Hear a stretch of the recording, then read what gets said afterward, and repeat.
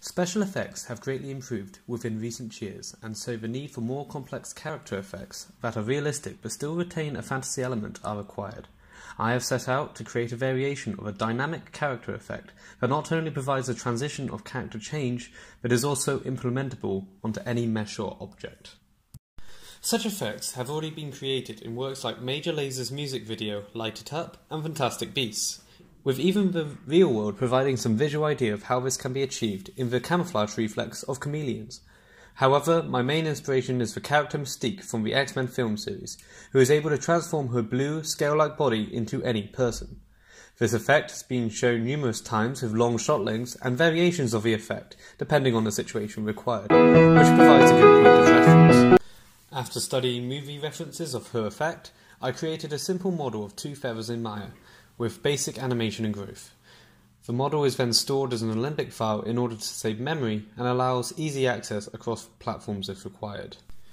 After unsuccessfully creating Python codes that read faces of an object and duplicates my feather onto it accordingly, I came upon Xgen, a plugin within Maya that is mainly used for grooming hairs and generating large instances of objects, either randomly or in uniform positions. The best example for this is being forests.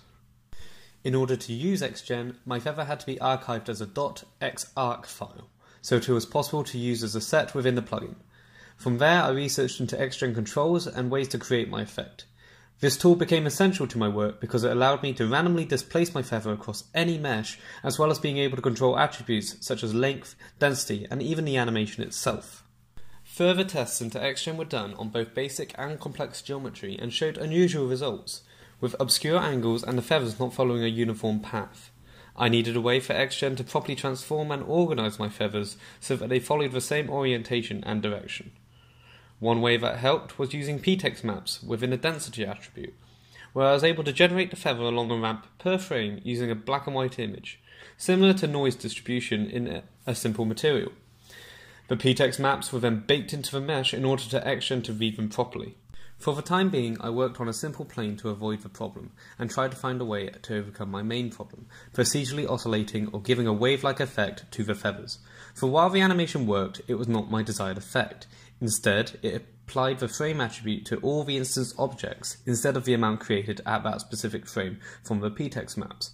And sadly, there is no way to access a single object due to the fact that Xgen is an instance geometry generator.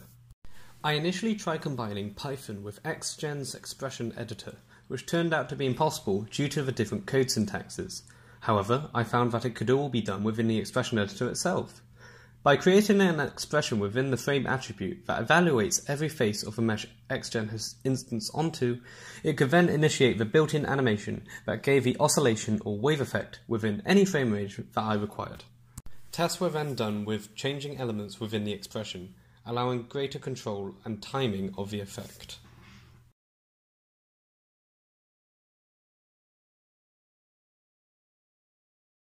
Tests were also done in the density attribute to see how well the software coped with such a high object count.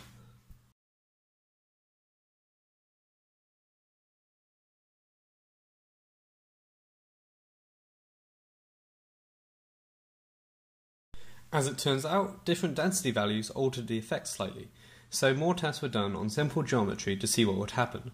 Some of the results, particularly with the torus, were unexpected, but encouraged me to believe that this could be used as a tool for multiple effects in the future.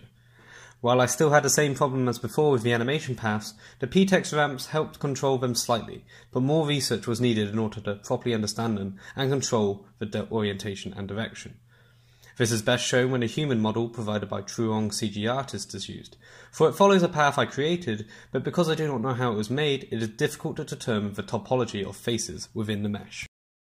When it came to texturing the feather, one side was applied with a basic colour, and the other side a contrasting colour, both made with standard V-Ray materials in this example.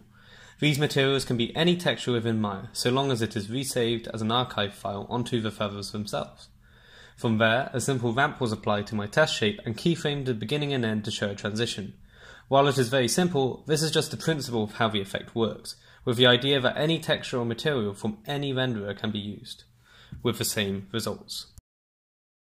I feel that this project has the potential to go further and be applied with a wider range of effects and textures. as well as the possibility of making either a preset in Xgen for others to use, or a tool similar to one Digital Domain created when working on the Mystique effects in the films. However, due to the length of the project, I was unable to explore these further.